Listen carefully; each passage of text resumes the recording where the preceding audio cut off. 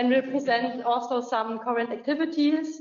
After that, André Vonthron from the VSK software will present a software solution called BIMpermit. After that, Christian Schranz from the TU Wien will present the BRISE Vienna project, and then we have Dr. Kai-Uwe Krause from the XLeitstelle in Hamburg. He will tell us about the standards XPlanung and XBau. And Francesca, please, the stage is yours. We can begin with the EUnet for DPP. Thank you, Judith.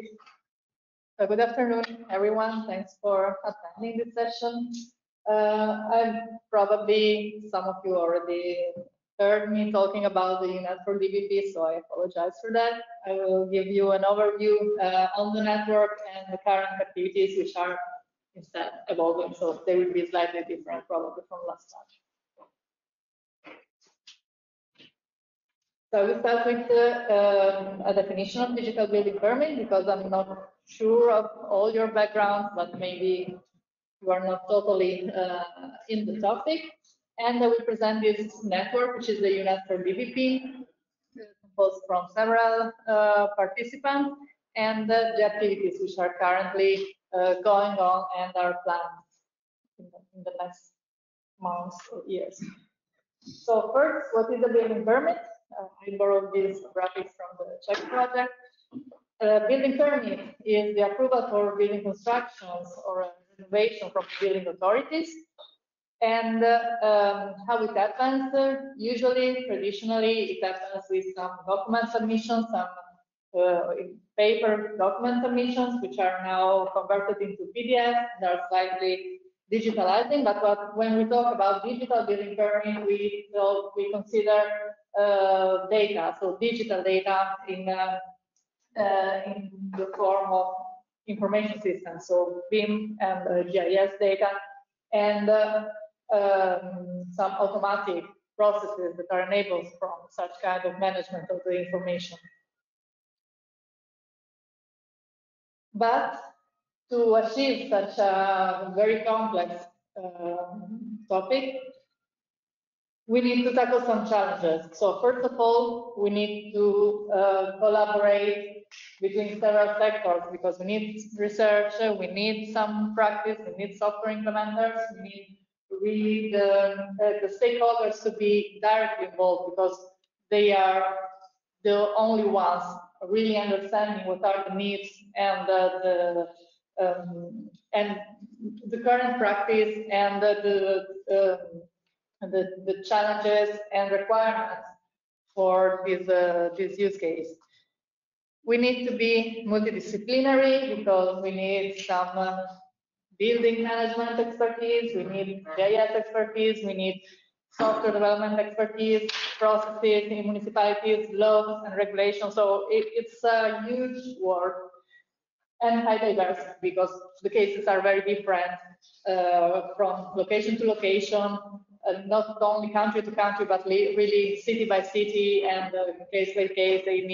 They have completely different requirements in terms of regulations and software requirements and the systems they use and so on. And therefore, we need interoperability and standardization to tackle all of this properly. There were already some digital building permit initiatives, which are more and more developed in Europe and in the world, but they are very diverse. So, for example, as I said, different disciplines are involved. The fields within which each initiative was developed is very different. So some of them were bottom-up initiatives from municipalities, others were in research, others were tackling one part of the process, some were about just the data. The investment of each project were very different, and some of them were bottom-up, others top-down, and others managed in very different ways. So, to bring order in all of these, why it's not working?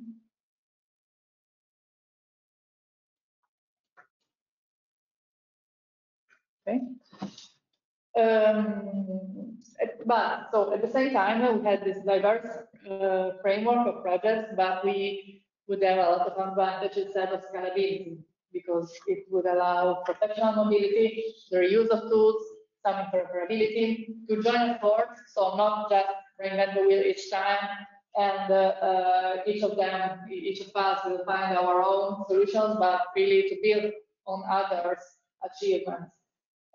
Best approach choice, so we can reuse and adapt each solution to the specific needs and optimize investments, of course. So for trying to bring some order and to pursue all these goals, at the beginning of 2020, we started with the European Network for Digital Building Permit. It was a voluntary or spontaneous network of several stakeholders, starting mostly from research, but immediately going to municipalities and software developers and other institutions and stakeholders that decided to join efforts to exchange the experience got and to perform some common activities in order to accelerate digital transformation and to have advantage from each other outcomes as well. Here you see the three pillars with which we started the network, so process, rules and requirements, and technology, which were the big topics to be tackled. To join the network, it's a totally open network for the moment at least, and to join you only need to accept those principles. And now it's been growing and growing, and it's composed now by more than 80 institutions around the world, not only in Europe. And as you can see, they are very diverse in terms of expertise in that table in the corner. And also for the kind of organizations they are. RGC means research, government, and companies, so they are very different, and there are also some international networks and organizations involved that cover more than a part of that. And here you can see the logos. Maybe the very last ones are not there, but they are mostly all. And within the network, naturally, there are also several projects that are being developed and presented and compared within the network. There are 3 Horizon projects, but not only them. So several of them are listed there in the corner, and each of them have, almost each participant is somehow interested or involved in some national or local or wider project. So there are really several outcomes that can contribute to the outcomes of the network itself. Going to the activities, we are meeting. So we just started with simple meetings, more or less every quarter. And during these meetings, we just exchanged the outcomes, the research results in the last period, and brought to the group some discussion points that will have advantage from some discussion and exchange together. More recently, we started with this series of videos that are now published in YouTube in the UNET channel. The UNET also, where we, in more or less 1 hour, we tackle some more specific topics. So there are a couple of presentations and some discussion. We already have some on the software available, the process, and some new projects. And we are also developing some common research activities and initiatives, like, for example, these are 2 papers that were written together. One is a general introductory paper, and the other is a state of the art done via literature review on the topic, where we try to categorize and bring to a common framework all the works that were being done. This is the last one it's a paper just submitted to Advanced Engineering Informatics. We hope that we'll have the results of the review soon. And here we try to categorize, to propose some categories for analyzing, for supporting the analysis, but also the assessment and finally the planning of the digitalization of building permits. Because we could see from the other initiatives that we really needed something to bring order in all the information that we had from interviews. For example, another group led by Judith developed performed a lot of interviews around Europe about the current status of digital building permit, and the topics to be touched were a lot, and to bring them back to really understand them and to be able to compare to each other and to see where exactly we should plan the developments. We needed some categories. And if you are curious about it, it's also available in the OGC definition server that André helped us implemented in. And these are others which are in progress. One is on the process itself, and one is on the maturity model. And we are also organizing some events. Two of them, well, a couple of them were done in the past, but what is probably more interesting here for me to tell you is the coming ones in 2024. So please open your agendas and note them down.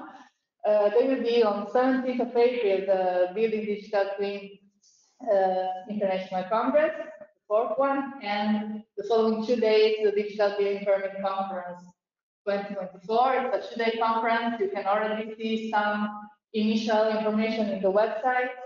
They will be in Barcelona, and there, as you see here, there will be several associations and organizations that will support and promote this conference. So we have great expectations, and I hope to see at least some of you there.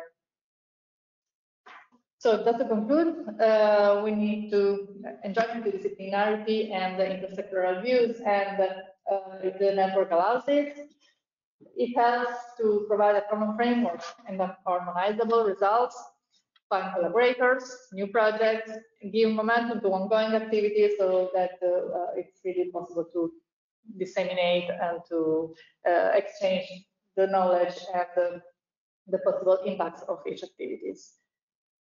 And thank you for your attention. You can see the website of the network and join the social networks. And thank you.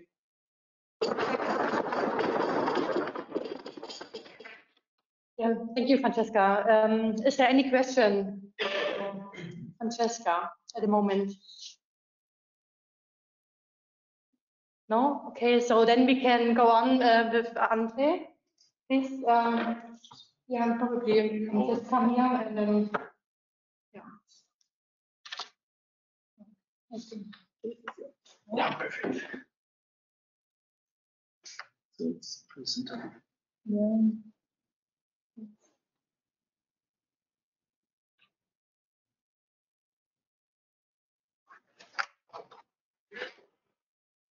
Yes, welcome from my side. My name is André, and today I'm going to present a software solution to you, but also the activities we're doing around. So this should also be a contribution to of building permits and how our activities are going into practical application.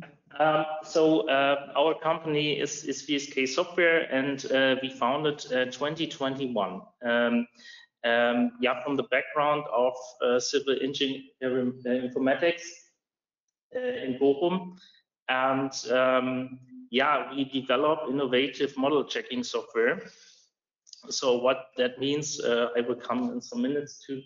And especially we formalizing and checking building codes to support yeah, the interaction in BIM-based building permits.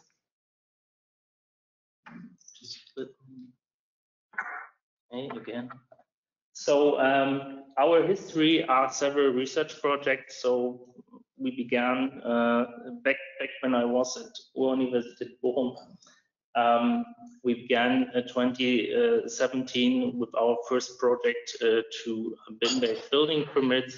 It was more focused on the process, but also how to incorporate building permits checks.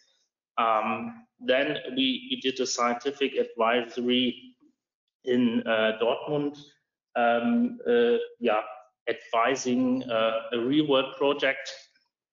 So there was a special file from the ministerium which says, okay, specific checks you can allow with a BIM model. So it was more or less like a little pilot project, but basically it showed how to process in future, and there were some things tested or checked BIM-based, more or less semi-automatic.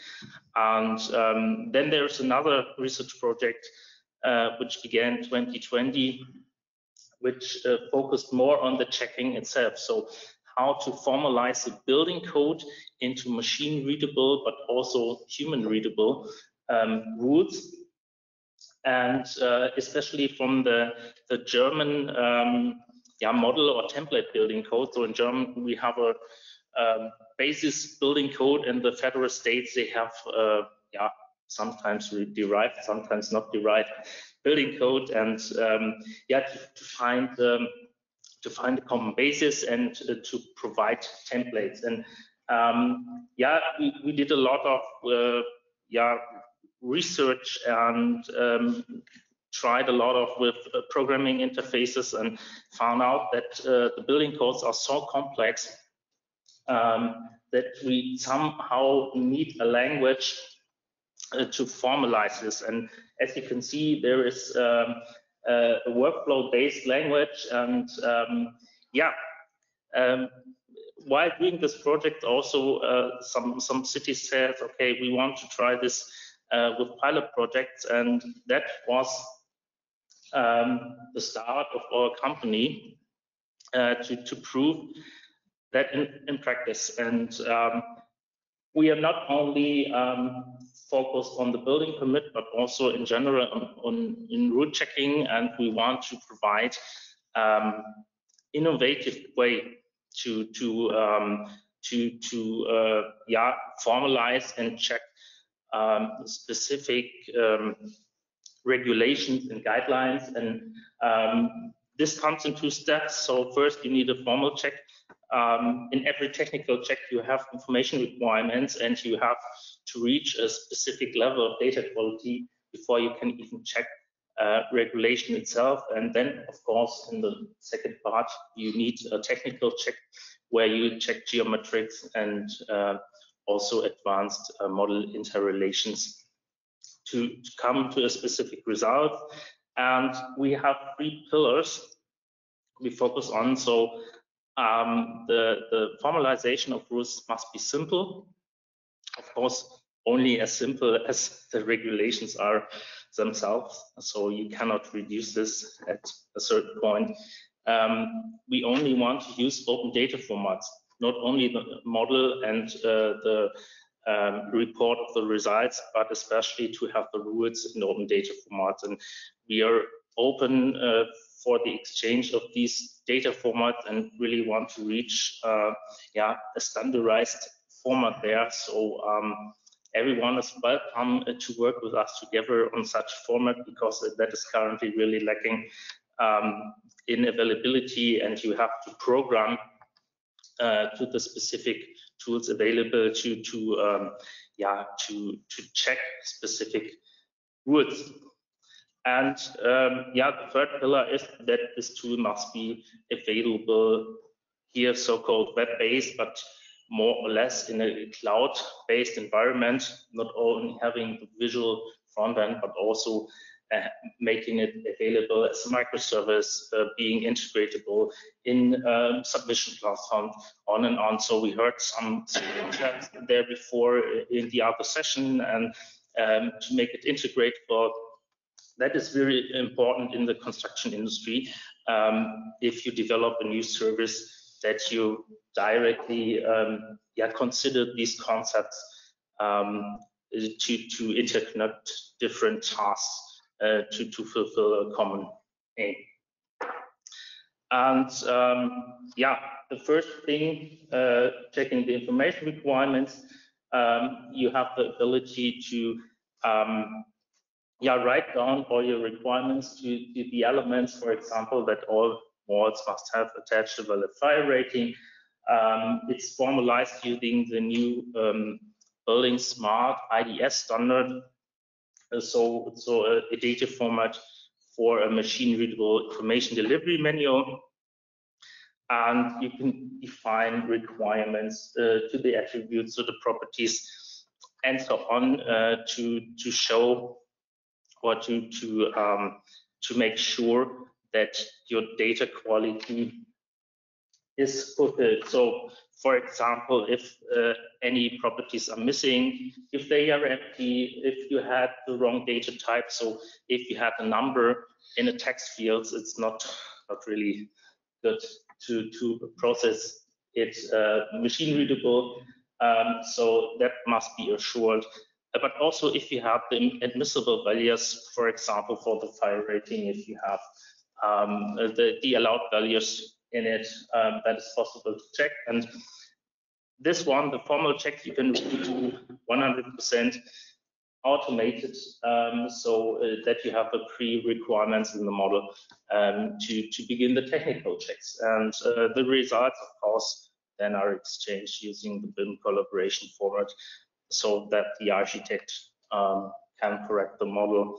It really happens fast. For example, here in this case, in the figure, the doors, the family of the doors was exchanged, and then the properties were missing, and the technical checks could not be executed. So after you have a new variant of the model, you even have to check if the existing or the pre-checked values are still okay. That is very important, and it makes it very easier for all parties when constructing and using the model.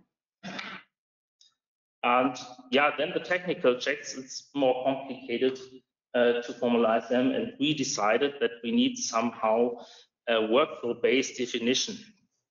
So you may know this from other tools, and it really opened doors, because you can really interrelate from different positions or different data in the model information, and then you need standardized operators, mathematical, geometrical, to compare this information, to calculate it together to a common aim, and then in the end to put it in a simplified logic. For example, if you would retrieve the building height, you have to do a lot of data extraction, and in the end you want to compare it against a global value, which is required for a specific building class in the building code. And here you can see the example I was talking about. So if you have the building height, you have these operators in the graph where you can filter specific elements. The spaces are, in this case, the rooms, and then you get them for stay use. It's required by the German building code, and then you get the height of the specific rooms. For example, here it says, okay, the highest room is somehow about 5 meters and 73, sorry, a little bit small, meters. But in the end, you have a reference point, and you use this reference point and another reference point, which is a lower requirement, to come to an overall result, which is derived from the model. It's the building height. And then in the second step, you can put it into a logical connection to a required area of the building code. For example, here having a maximum of 7 meters for a building class required by the building class. Number 3, you can see it here on the left-hand side, which then presents the overall result. And the main idea is that you may have the basic view on the left-hand side, and if you want, you can dive into the graph and inspect some data. But if you don't need it and you use this rule multiple times, then you can just leave it out or hide it and focus on the overall result. But this really has to be found out, and it's not only a part of the system to make it easy, but also of the building codes to go one step towards a BIM-based or BIM-ready checking. So there also must come changes to in future have a more or less automatic system. Because nowadays it's an assisted system, of course. And you can do some pretty good checks, but there are also a lot of gray zones or not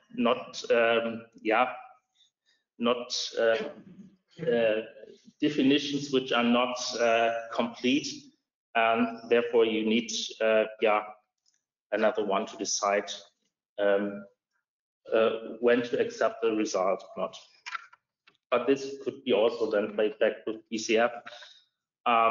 Maybe another short example, but just to show that you also have some advanced geometric checks. So, for example, if you need some clearance spaces for the doors, where you are not allowed to have any other object, that is another example which can be tested in a BIM model. Okay. Yes, and we also have a use case with the city of Bochum together. And the main idea of the city is to say, okay, before we come to the state that we want to check it on the authority side, we want to make the architects or the people who are submitting it capable of pre-checking their model and to make a better model for the submission or the submission ready model.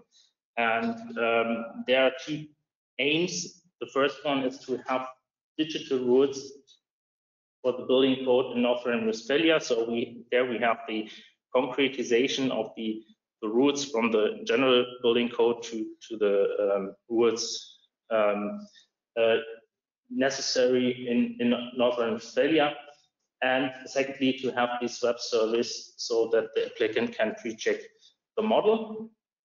And to play it the other way around, to also have a look on, okay, what can be generalized, what can be reused in other federal states, because we do not want to reinvent the wheel every time. That's very important to consider. And sorry, this one is only in German, but with BIM they want to optimize the overall process. And basically what you can see on the left-hand side is that currently when you submit a building permit, there are a lot of time-consuming stages before you actually get to it's stage 5 on the left-hand side, to the actual checking, the technical check in this case. And the main idea is, okay, this checking you could do beforehand, and you could eliminate a lot of issues there, and then you just begin with the submission process. Yeah, of course, currently these are also these problems are also related to the 2D plans, but in general, this idea is very good if you consider to use BIM in future to optimize in both ways. And yeah, to prove it on real world project, we joined together some forces, so from the authority, from a large housing company to have the project, but also what's very nice that you have the owners and planners in one boat.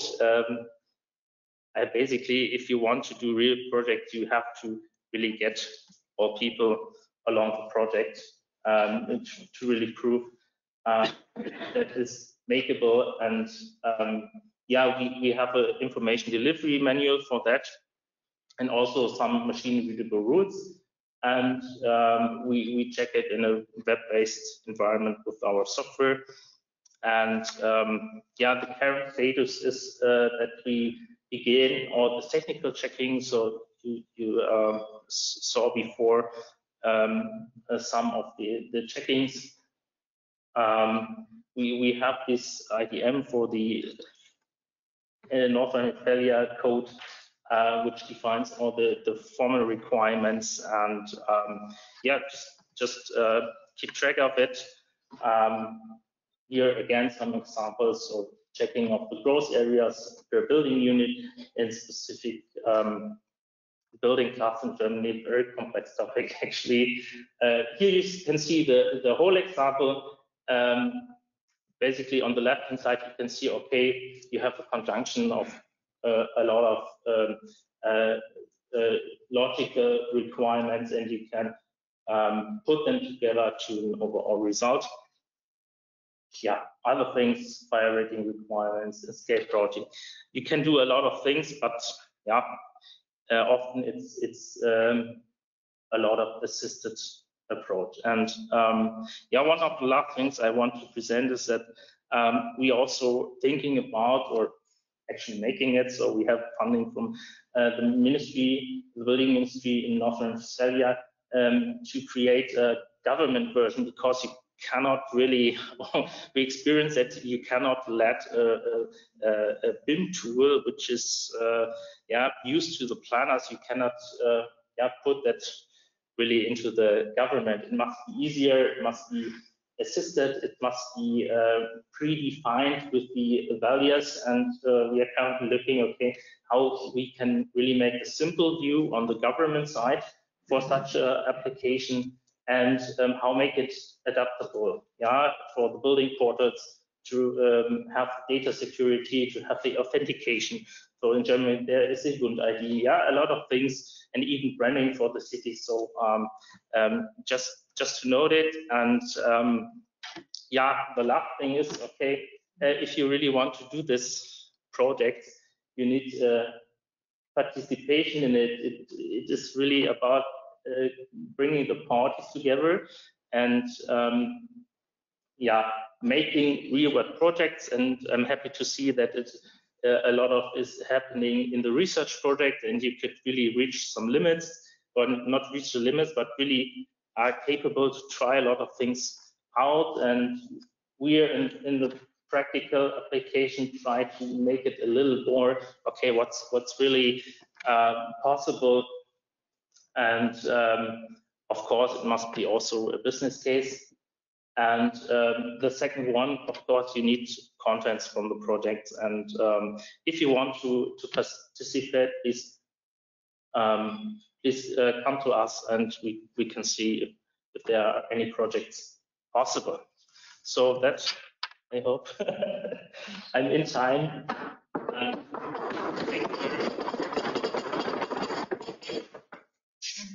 Thank you, André. Is there any question? Please. The government version, what are the users? The authorities. The authorities, not the citizens, not No, it may be also a product for not the citizens but for the applicants, because it's an assisted version, but it's intended to be easier on the authority side. Yeah, to not have all the maybe even the BIM terms, so it must be easier.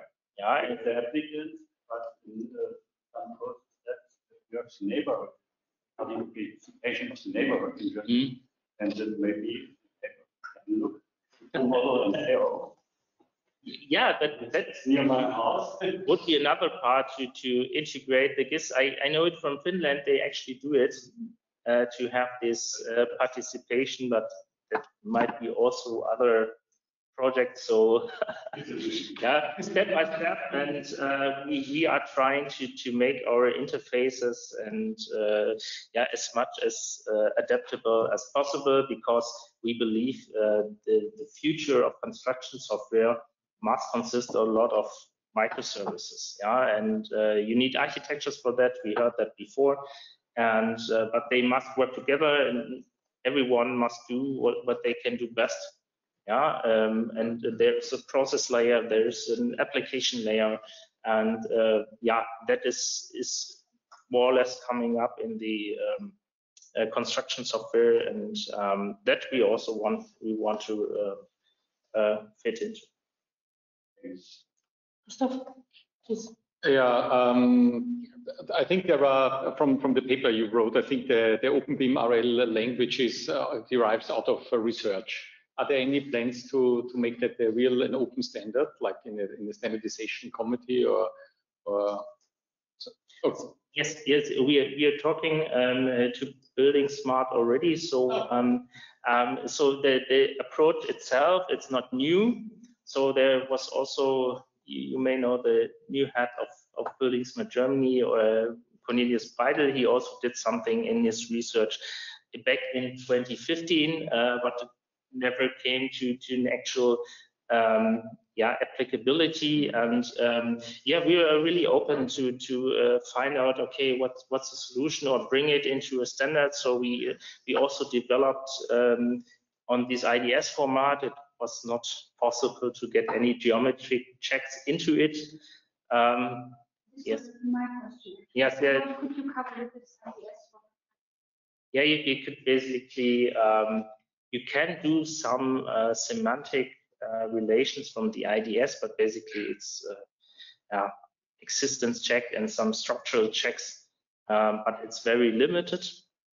So it's more or less a light version of this MPD XML. You also know, but it's what's good with this version, you can go forth and back. So if you have an UI and type into the requirements and put it into the format, you have a one-to-one mapping to the UI back.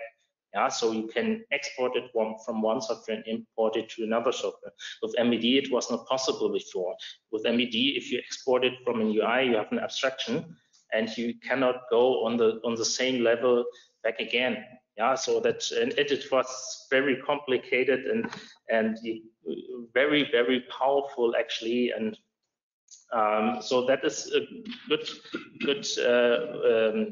a good format, or a good way that will be standardized. So I think the 1.0 version is now available, but we need something on the IFC, and something with a visual interconnection between all the elements. So we would be very happy if we had participants in this standardization process, and maybe also some of the EU projects could participate from. And we are also not afraid of competitors, because we had no competitors in it. Yeah, there is no progress in the actual work. Yeah, so that is that is hard to accept, of course. Yeah, but it's necessary to have progress, and especially in this building permit. Okay, thank you, André. Maybe if there are any other questions, maybe later after the session. So thank you very much. And now we can move on to an example or project from Austria. and Christian Schranz will present the BRISE Vienna project. So welcome from Leipzig, not from Vienna at this time. My name is Christian Schranz. I'm the head of the research unit Digital Building Process at TU Vienna. 2019, the city of Vienna had about almost 14,000 building applications. And it took about 6 to 18 months from the submission to the permission. And so the building authority thought that's much too long and they need support. And how can they get support? So it was a little bit of a different approach as we saw in several other countries, because the building authority was one of the main contributors to this research project. And then we started a research project called BRISE Vienna. And it was funded by the European Union in the Urban Innovative Action. That's a research program which can only be, or you can only submit as a city to this research project. And the city of Vienna took an approach, as Francesca said before, a multidisciplinary approach. So the main stakeholder was the city of Vienna. Then we used OD, Office for Digital Engineering, which are BIM consultants in Austria, and they had many BIM projects already done. And this is something not a lot of architects or engineering offices have done so far. Then the TU Vienna, my research unit, and which was very important, the Chamber of Architects and Engineers. So this is something now we had all stakeholders on board. We had the one who gives the building permit, the city of Vienna, the building authority, but also the planners. And we even had the planners who had not a lot of BIM experience before. And we used this picture, which is actually a picture of Vienna, right of the major building. In the middle is the Rathausmann, so the major buildings man, I don't know. And this was important for us to show that if you develop something like this, the human people are in the center of the focus. They have to use the tools, they have to work with it, and they have to use the processes. And it's a little bit like from analog of the right side to more digital and going more and more digital to the left side. At the time when, there's still this with the German title anyhow, we were looking at which point of time the building authority is involved in a project. And it's at the beginning, it's submission approval process. Then in Austria, at the time of completion. And in Austria, you have to have a building book. That means you have to keep a book of the building all the time. And the building authority is allowed to check the building all the time if all the maintenance was done and so on. And so we saw that all this part, the building authority can have a surplus value if they're using BIM. At the beginning of our project, we were thinking about a maturity level model of digitization of the building authority. Level 0 is what we know, the standard paper-based permission process. Level 1 would be a digital one where you use, you get a digital bidding and you use a platform. And at the beginning we thought, oh yeah, that's a nice small step. But we realized when we talked after the project, and it's important, BRISE Vienna has finished in March of this year. When we talk to all the other countries in Austria, all the other parts, this is the first main step, because all the smaller cities are afraid of a BIM-based building permission process. They said, oh, this is much too much for us. But if you say you have level 1 already, if you have this platform, and if you use PDF and so on, then it's a motivation for them. And we were talking to the city of Linz, and they're saying, yeah, we're working on level 1. So it's just one more step to be. This level is very important because you start with the platform. And we were hearing that, you know, at sometimes at the beginning, a lot of time is lost because maybe the application is not complete. Papers are missing, documents are missing. And using a platform, you can guide the applicant to submit all the documents which are necessary for this kind of building, for this kind of application. So after this step, you have a fully functional platform. The city of Vienna did this and finished this about 2019. And then they realized it's again regulations, because you could not submit only digital, because the building law said you have to hand in paper plans. So you have to wait until the next regulations change, until you can change the building law. So you have to keep in mind that building laws not only describe how a building looks like, but also describe the process of a building permission process. And so you have to look at these parts too. And this one was done in 2019. Welcome to the building submission platform, and it guides the applicant through all the steps so that the application is complete.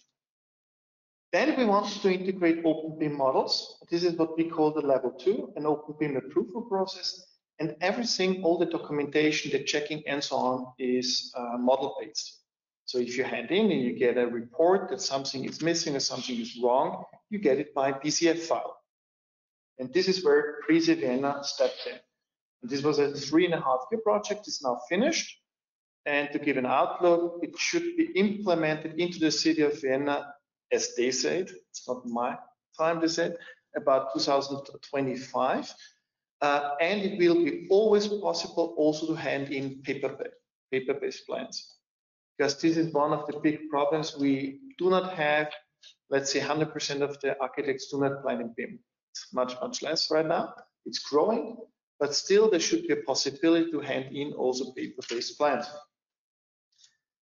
And one part is not only, as I said, to change, to develop tools, but it's also to look at the process. And so during the BRISE Vienna process, so when you look at the name, for example, Mr. Schneider, he's an officer of the building authority.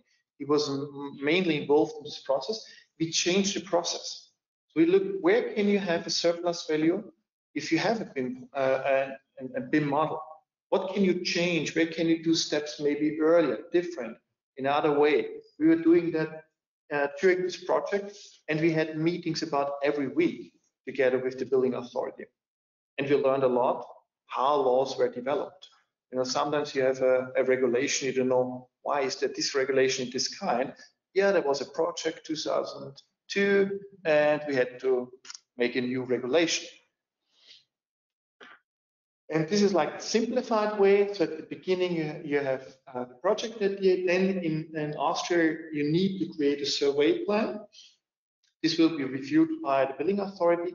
And what we invented there for us was this model pre-check. And this model pre-check is a tool where the architects can check as often as they want, anonymous, their BIM model, and always get a BCF report. And it has only one layback. It only checks every rule which can be checked automatically. And this depends also on the building regulation. I will tell you about that a little bit later. But this is a tool, the architects love it, because it also checks this formal criteria, if everything is in the BIM model you need, but also some of the regulations. And we hope in the future, more and more regulations will be in a way that they can be automatically checked. And then we thought about how can we integrate, of course, BIM, then artificial intelligence and augmented reality as technological methods in our process, and where might they have a surplus value. That's always the point, that the building authority saves time and has more time for the real task, to check things which the software cannot check and to support the applicants. We realized at the beginning we need 3 models for the checking process. And I will go to each one of these, and each one of these will be in IFC. That was very important for us, and very important also for the building authority. The building authority would not use anything else than an open BIM standard. Why? First of all, it's not allowed to have a restriction on the architects to use any kind of software. You cannot say use ArchiCAD or use Revit, and that's it. No, they are not allowed to do that in Austria. And they didn't want to do that either. And the long-term usability. The building authority has to use the plans quite long.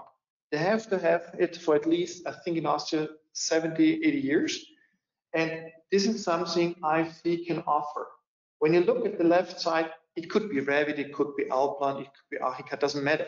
But if you open a text editor, you can't read it. At least I can't read it. And that's the problem. If the software can't read it in 70 years, we have a problem. But if you look at the right side, it's a text file. And maybe even ChatGPT can program you now an IFC viewer if you want to. And I'm not a fan of ChatGPT because it makes a lot of nonsense. But it's easy, even for students, to program a viewer in the future if the software doesn't exist anymore. And that's a very important part of it. So the first thing, we look at the building application model.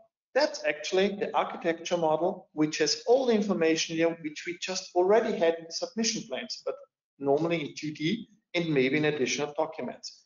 So that's our building application model. So we define which kind of elements do you have, which information of the surrounding you need in the plan, in the model. And we defined it and gave it to the architect so they have like a plan, what to do, a document, what to do. And then we also defined which kind of, what all the information, what do we need, for example, for sound insulation, heat protection, and so on, which is IFC standard, which was already developed by Building Smart Austria, or which is something which is new. And of course, you see on the left side, there's German names in the BRISE projects. Maybe some additional information they have to offer so that we can make the checks. And on the right side, we have the regulations. WBO is for the Wiener Bauordnung, so the Viennese building code. And the OEB guidelines, these are guidelines which are for structural analysis, and they are valid all over Austria. Besides that, Austria is like Germany. We have, in all the countries, we have different regulations, which some countries don't have. The guy from Finland told me they have the same regulations all over the country, which is nice, which will not be possible, I guess, in Austria for the next few years. I hope Germany leads this. Austria, we always rely on Germany. Then we have this reference model. And the reference model starts with this verified surveying plan. So we have the exact surrounding and you have all the building lines. And what it does, it makes a surrounding of what is allowed to be built. So it's like also the kind of roof which is allowed, the building height and so on, so that we can take the building application model to check it against this reference model if it's in between this allowed surrounding. And of course, you have some regulations in Austria where you're allowed to go over these lines, for example, a balcony. And therefore, we had to teach Solibri how to calculate, because we had to check, for example, in Austria is a regulation, in Vienna is a regulation, the balconies, the summary of all the balcony lengths is allowed to go over the building line at a maximum of 1/3 of the length. And Solibri could check it for one balcony, but it could not add all the balconies together and then say it's less than 1/3. And the third one is the service information model, because we realized that there's some information which cannot be shown in a geometric way. And in Vienna, you have over a certain area, you have several areas, and these areas define, for example, you have to have a flat roof, and 1/3 of this flat roof has to be with plants and a green roof. But it doesn't define in which way. So we take this information and we use artificial intelligence for this legal text analysis, because this was written to this development plan. There were additional documents and telling this. Or another regulation could be you're not allowed to have a window on a main room to the street, because maybe the street is very loud, there's a special street, and so on. And artificial intelligence was not very successful. And that's the reason where ChatGPT now comes into the game, because ChatGPT has a big success rate in some parts because it has billions of documents to be trained. And when you look at all the development areas in Vienna, the amount of documents is far too less to train artificial intelligence. It would have been much better to use a guy for the 3 years and rewrite all these documents in a machine-readable way, which was not done, but might be done in the future. For example, it's also a task for the future. If we have different documents, they have to be now written in a machine-readable way. And these old documents, they were developed over 150 years. So you can think about how an office of a building authority was writing text 150 years. The style was completely different. That made it difficult for the artificial intelligence. And all this goes together for the building authority to check. Again, once a few about timeline. So the applicants, they prepare the survey plan, they prepare the application documents, and the survey plan is now then checked by the building authority, and then you can do the pre-check.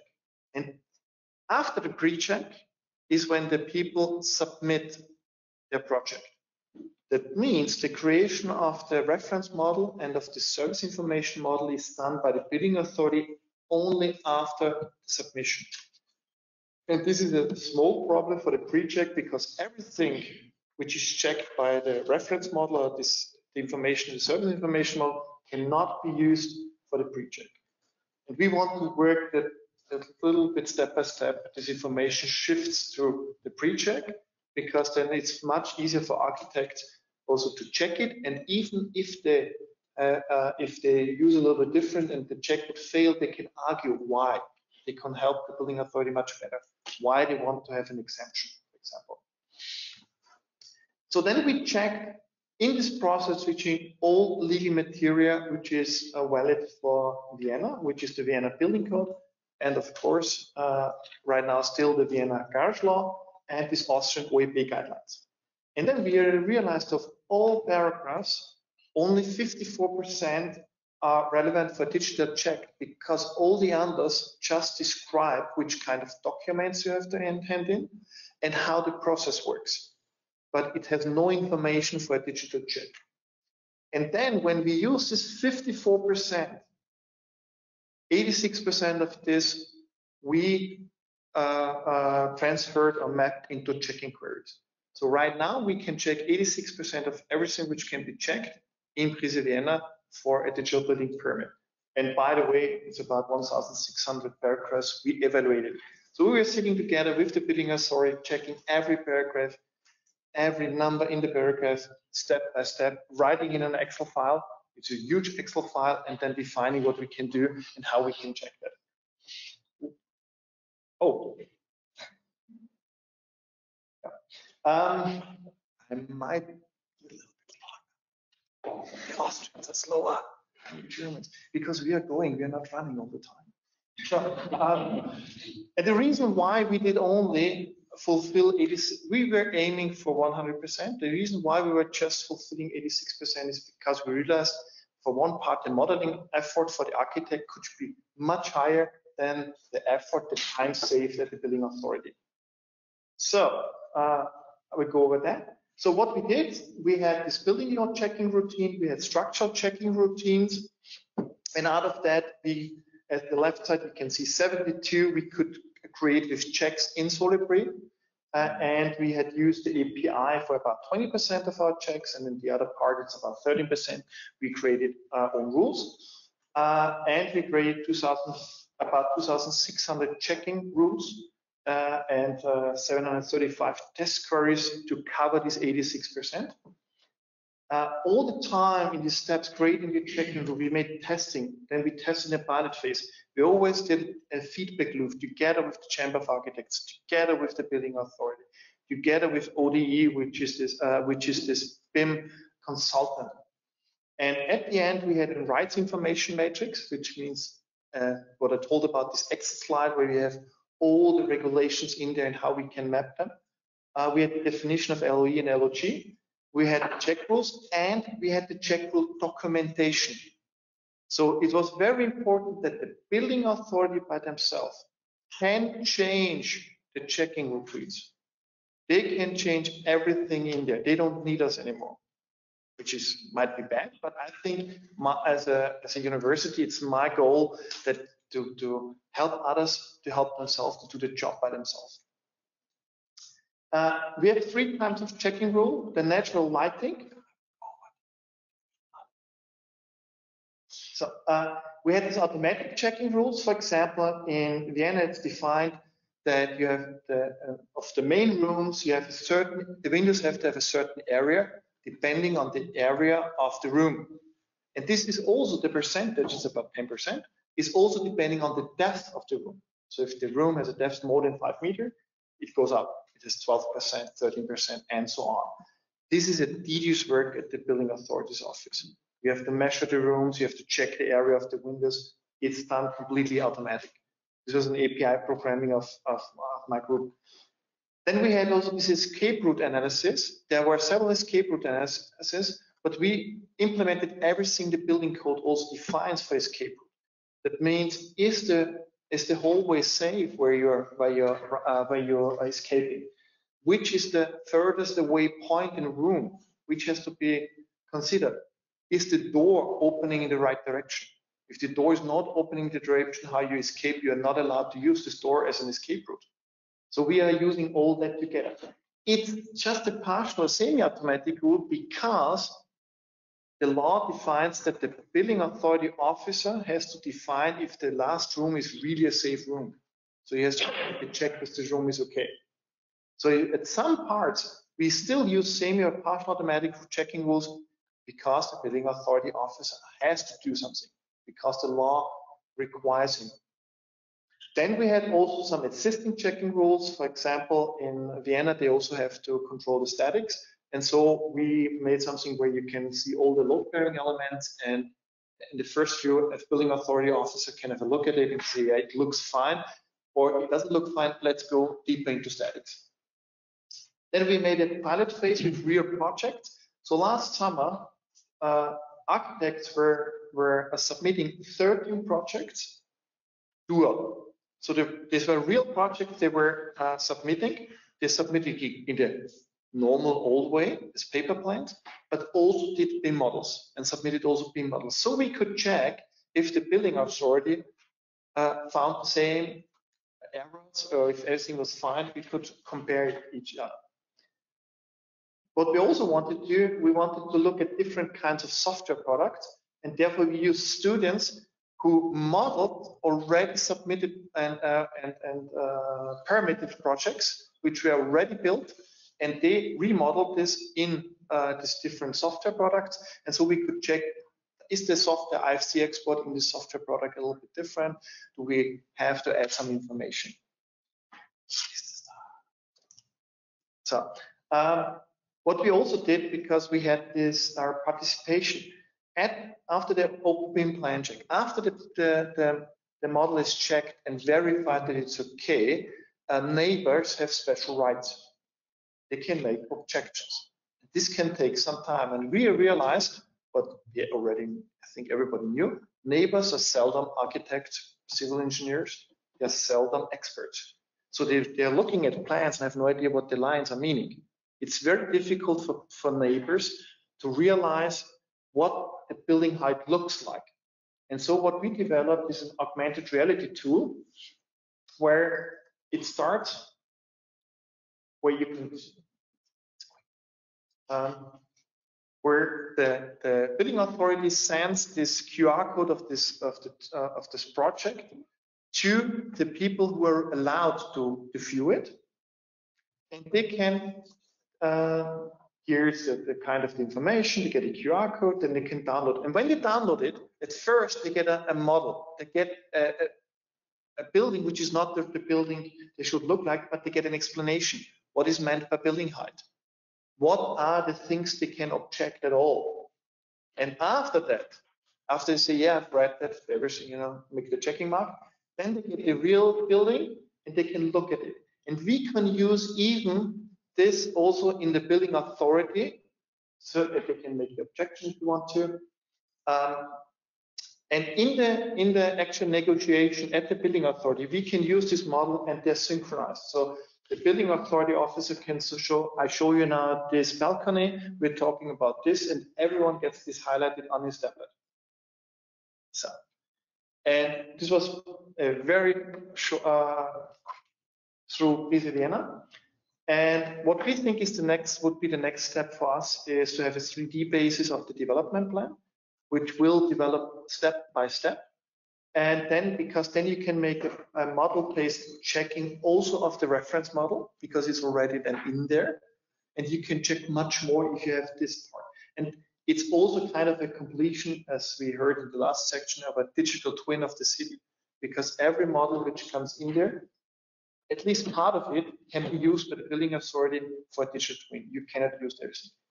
For example, in this augmented reality case, there was not everything into this augmented reality because the neighbor cannot object the toilet size of a building, for example. So we had already some applications. We are right now writing on the publication. We were doing 3 years of work, and then we started to make publications. The QR code actually leads, I think, to the website of us, where you can download all these applications if you want to. There was Vienna, and I was running like German.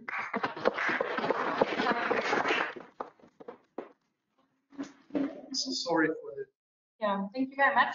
Unfortunately, we have to move the questions after the sessions now, because we want to hear something about standardizations from Dr. Paula.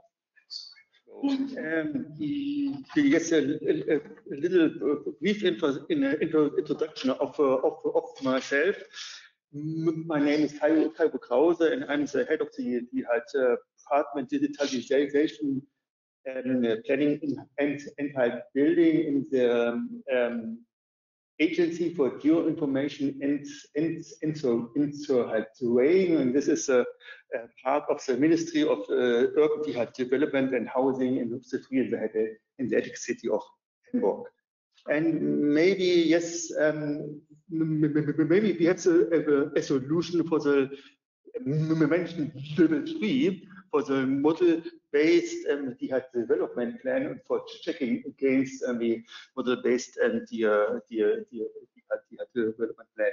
So who we are. The optimization and simplification of processes in the construction and property industry and at all levels of government is promoted by the use of uniform standards and interfaces. So as we know, with these standards, both the approval and the further authorities and the building owners and planners can relieve, because the letting and approval processes can be simplified and those processes more quickly. The XLeitstelle standards improve communication between all stakeholders and the planning and permitting process. They ensure that everyone speaks the same language. They are open and they are royalty free. The aim is to standardize and homogenize digital application and approval processes in the area of planning and building to the use of standardized data formats and processes. Standardized data structure, contents and formats are necessary for the IT systems of the actors involved in the planning and building processes to understand each other, and XPlanning and XBau, XStraße, XBreitband are binding standardized data models. They are, the X is XML-based standards, and these standards, they do not compete with the building smart standards. They are alone standards. They are the XPlanning and the XStraße standard are GML application profile standards. They had used the implementation rules of the ISO 100, of the ISO 900 and 100. The XLeitstelle Plan and Bauen, or planning and construction, is located in the Agency for Geoinformation and Surveying, and we operate the standards. They are stupid, and this is a typical German word, the IT Planungsrat. This is the IT Planning Council. And they are, we operate this standards on behalf of the IT Planning Council, and based on an administrative agreement between the federal government and the federal states. So yes, they are binding, more or less. They are binding. XBreitband and XBau are not even GML application model standards. They are process standards that are used to standardize the exchange between messages and the exchange of messages between IT application used by planning and construction stakeholders in the context of planning, designing, and building and broadband approval processes. Both standards are based on the modeling rules of the COSET, is another German wording. It's a coordinated office for IT standards that are general, defines the model rules for standards for XML-based standards in the administration. But we have also now, so the X is not, yes, it's not only the right acronym, because we have also JSON-based standards now. The XPlanung and the XTrace, for example, we have also GeoJSON feature and geometry-based schema. So what we do, we provide these standards. We publicate these standards. We have an internet platform on XLeitstelle.de. We have testing tools, and we have test documents, and yes, there are several working groups. We are in these working groups. These standards are further developed. So, and now yes, is something about the binding. The IT Planning Council had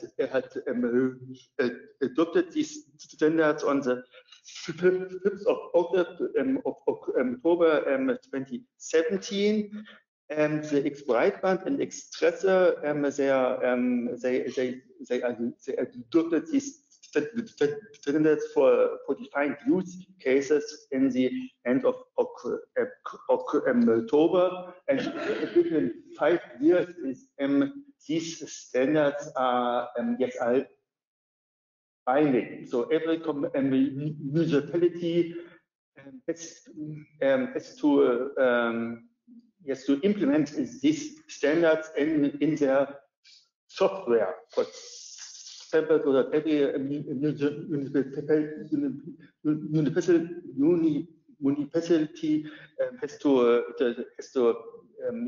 they have to the possibility to import, for example, XPlan GML documents. So what is XPlanung? First, it is just a data model. A data model for standardization of the content of spatial plans on the national spatial plans, regional spatial plans on the level of a municipality, zoning plans, or for example also landscape plans. And XPlanung is also a data format. It's a GML application or a GeoJSON format, GeoJSON FCG schema. So we have the UML data models and as well our instance documents, for example, the XPlanung GML documents. So in Hamburg, for example, yes, we implement these standards all binding land use plans that are designed in the city planning offices in Hamburg use this using the AutoCAD application WS LandCAD according to the object model of XPlanung and exported as XPlan GML. And the exported XPlan GML files are made available as OpenGIS compliant web services via our open data platform. And now we can. This is another. So this is an example of Vectorworks for example. Vectorworks Vectorworks it is possible to import this XPlan GML file via an interface. But also you can also see Inhalt kommt halt to this slide. The visualization styles, they are not defined in the XPlan GML file. The visualization of an imported XPlan GML file is in the responsibility of the target system. So, and now there's another step for being legal mandatory, because 2 weeks ago the German Bundestag passed an amendment of the Building Act, which makes the use of the standards defined by the IT Planning Board or the Planning Council. In this case, it's XPlanung mandatory in the preparation of the urban land use plan. So this is a new aspect or a new article in our building code that you have to use XPlanung also in the preparation process now. And in the city of Hamburg, yes, we digitized in the project. It started about 10 years ago. All 3,000 legal binding land use. Then in XPlan GML Inhalt provide them as WMS or WFS services, and new plans in Hamburg. They have also these since 5 years ago. They have to be signed in accordance to the XPlanung standard. And so you can we have our geoportal minus Hamburg.de geo online. So all all binding land use plans are provided as a WMS service. This in detail is in TS service. It's a tile service, so you can navigate very quickly. But we also have now as a first implementation of the new OGC API services. We have an implementation of OGC API for features and OGC API for vector tiles services as well. And you can click on everywhere on this map, and you receive the legal binding information as a get feature info. And this get feature info answer isn't so nice until now. We had no, because the German planning law is very complex, and so we have to. Yes, you have to split this information on several texts, so that the feature info is more readable, for example. And we can, this is next step, it's a digital twin of the building planning law. There are many digital twins, and one twin is a building law twin, and yes, the usable plot area is visualized as this is also very difficult to explain. It's a 3D planning law. HALS, I don't know what, maybe it's something compatible with the service information model in Vienna. I don't know, maybe.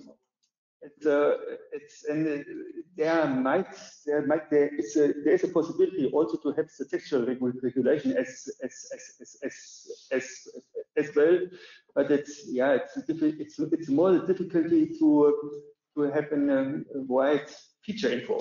Also how to present this feature info because the information is so complex. But you can check this the twin of the existing city against the twin of the future city, the future city under the aspect of the building law. It's not a general digital twin. And we also can provide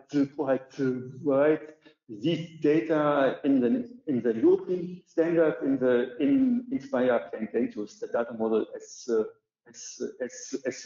well.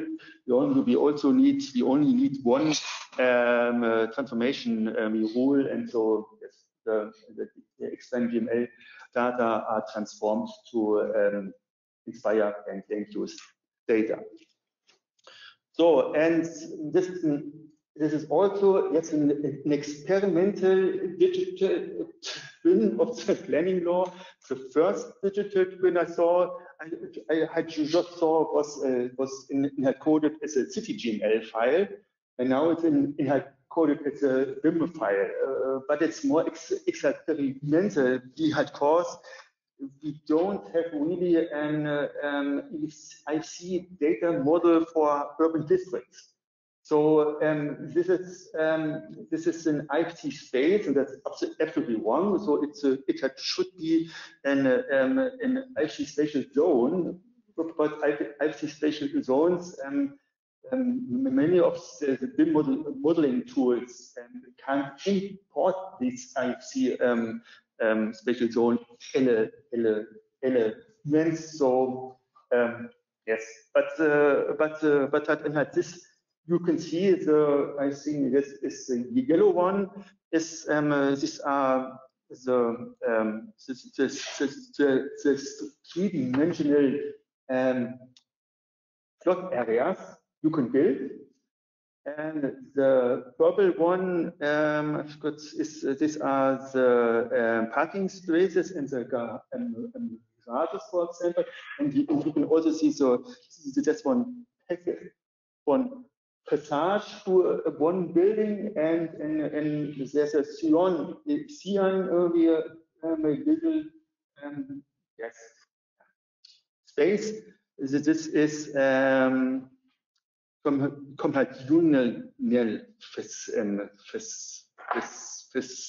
facility. So, and now XBau. What is XBau? XBau describes the content of messages in building application procedures in a standardized structure. XBau ensures the loss-free exchange of information and data between the parties involved in the construction within the approval procedures under building regulations. You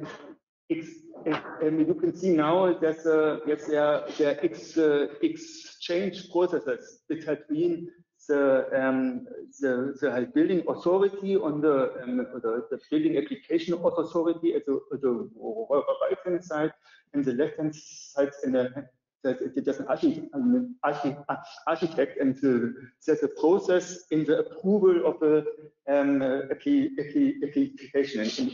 And for all these there's interaction. You have a message, it's an XML-based message, and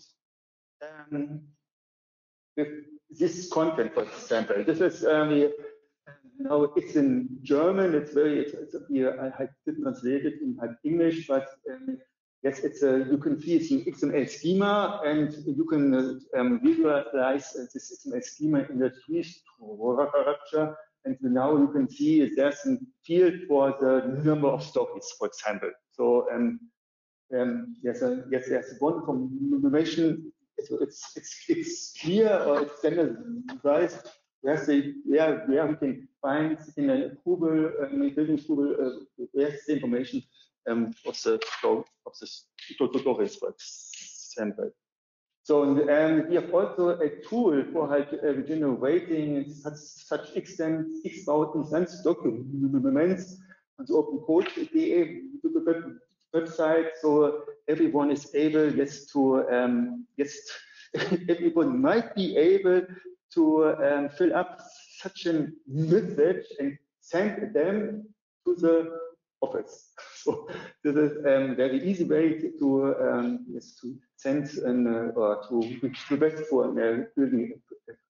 You can type in the type of construction, the spatial location of the building project information about the planning law, and also the footprint of the project coded in GML. So, and yeah, this is our future idea, and I think it might be the last or one of the last slides. So, in the context of the implementation of the Online Access Act, it had administrative services in the Online Access Act implementation project. This implementation project is called Citizen Participation in Information, and Hamburg is responsible for the implementation of this this service. Planning platform is provided. The idea is you can search for all plans that are in Germany that are binding. So you can see in the Online Access law, searching for OTC, it's a searching platform in the platform for spatial plans. And the idea is that an applicant or an design author can import this XLeitstelle GML document in this program, like in vector works. And by porting the XPlanung GML data in a BIM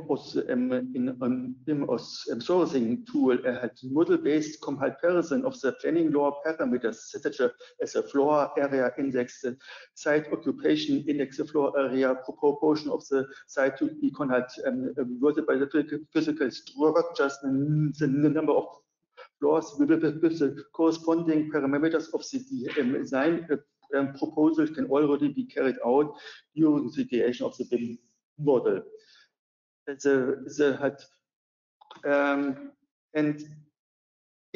this did many key features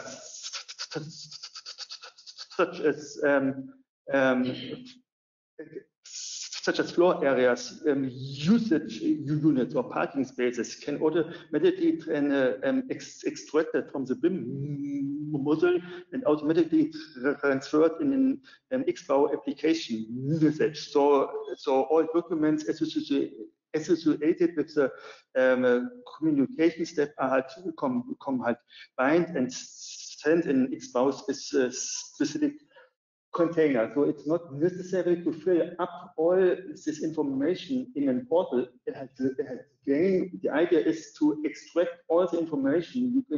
You have to provide the authority with an XBau message to a building application portal, and the municipality, they have in the background, they have rules, and they can check this XPlan GML, and they can check the XBau message and the IC file, and yes, and they can give a response to the applicant. So, and it's this is very shortly. And these are our standards. We are responsible for digital data exchange standards for spatial land use plans, for route planning, for approval procedures. We are not responsible for the BIM modeling, because this is clear. This is clearly Smart is responsible therefore, but we are responsible for digital process standards for approval processes in building construction, civil engineering construction, and in future also for plan preparation. So I hope I can give you a short idea of what the XLeitstelle is responsible for.